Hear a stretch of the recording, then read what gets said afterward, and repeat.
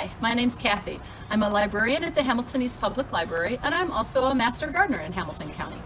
So if you've seen some of my other videos, you might have seen the one where I talked to you about rain barrels. Now this is one of my rain barrels. When I first installed it, you can see it's got a spigot here. I had a hose attached to it, and I would stand and I would water from it, which took a long time because the water doesn't come out as fast from a rain barrel as it does from your regular hose. Or I would also use it to fill my little watering can, and I would water things with it. But I am not a person who likes to spend a lot of time doing things that could be done more easily. So last winter, I was very lucky. My husband had some time, and he designed a drip irrigation system for me. Now, we bought all of our parts from dripdepot.com. It's not telling you to go shop there. I'm just letting you know that's a place that has lots of different options of different drip irrigation systems for you to use. Now, I have like 7 or 8 raised beds, large raised beds, and we spent about $180 for all of the stuff that we needed for all of that. This is not just for a raised bed. You can use it in any bed. So here's how it works. So the water is in my rain barrel. I have this spigot, and I've got a hose attached to it here. Now the hose, in order not to kink, runs around the other side of it and comes to here. This is my actual hose. That hose is attached to the faucet on the outside of my house. So if we're going through a drought, I can use my hose in order to water things if I've completely run out of water from my rain barrel. This is how I water from my rain barrel. Now you can see there are switches on this, and you know, if the switch is this way, the way the tube is, the water will flow through it. If the switch is that way, you know, perpendicular to that joint, it won't flow through it. So right now I've got it set for my rain barrel, and in order to water all of my gardens, all I have to do is come to my spigot and turn this. And now I'm watering. So what happens is, down here I have a large tube that goes underneath the ground, and it comes up underneath this raised bed, and then there's a joint there so that it can go in 2 ways.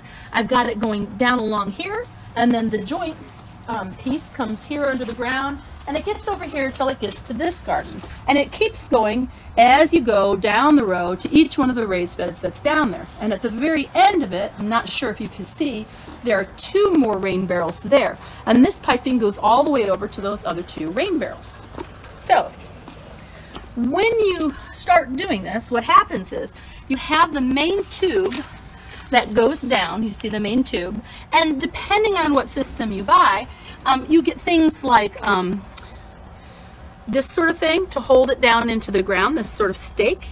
You have perhaps a tool that allows you to, you know, cut the big hose, or to actually poke a hole into this, and you can put the holes wherever you want them.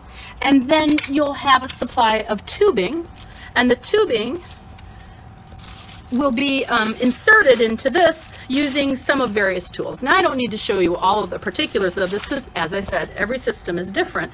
But basically, once you get it set up, you'll have your main tube, and then all of these little drip lines will come out of it, however frequently you want them to come out. Now, if you have it set up before you plant, you're going to plant your plants along where you have those different drip lines. And the plants itself, the roots will move toward where it's sensing that water. Now, when you water from overhead, like with a sprinkler, you're wasting a lot, right? There's a lot of water just watering the grass and the area around it, and there's a lot going actually on the leaves. You don't want that water on the leaves because it can, you know, start to grow fungus and things like that. So keeping that water right in the ground where the roots are is a very water-saving way and healthy way of watering your plants. Now, you can get really fancy with this. This irrigation system, since I only had space for 1 rain barrel in the first spot, and I have 2 down the line, I actually have one of these things over here that lets me turn this on or off. So if I run out of water in one, I can flip the switch and the water will flow from the other direction. I'm really enjoying this. It is the easiest thing in the world to water this way. We're lucky in Indiana, we get plenty of rain, so I use up my rain barrel and then it seems to rain again. But in times of drought, it's nice to have it hooked up to your actual outdoor faucet. So hopefully this will inspire you guys to create a drip irrigation system. If you do, send me an email, write to us on our social media. Tell me what you did, show some pictures. I'd love to see what other people's gardens look like. That's all I have for you today, so happy gardening.